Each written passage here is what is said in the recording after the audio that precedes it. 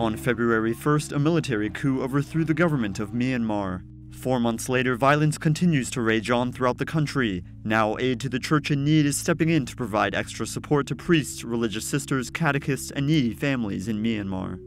The Church is emphasizing both by her appeals and still more by her work that as a small minority in this country, she will do everything possible to promote peace and the development of the nation. Sister Ann Rose Nu Tawng is just one example of the Church's struggle for peace in Myanmar. A month after the coup broke out, this photo of her kneeling before military forces begging for peace went viral on social media. Yet Sister Nu Tawng says her courageous act was merely a way of defending those behind her. I only wanted to defend the people since they were in danger. I just wanted to save those people, the young people.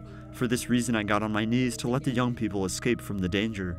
While only 6% of Myanmar's population is Christian, places of worship including Christian churches have been targets of military attacks, making the value of prayer all the more important. Even though we live in times of persecution, prayer has been fundamental in my life. Prayer during the adoration of the Blessed Sacrament has given me this strength. It's from there that I get the strength to help others and to act in this way. Although Sister Nu Tawng is shown alone before the military in the photo, she says that God was always with her amid the danger.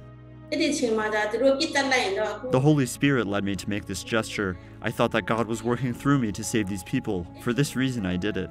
Pope Francis has been one of the world's most outspoken global leaders on the crisis in Myanmar. In May, he dedicated a Mass in St. Peter's Basilica to pray for peace in the country and encouraged Christians to promote peace in their own lives.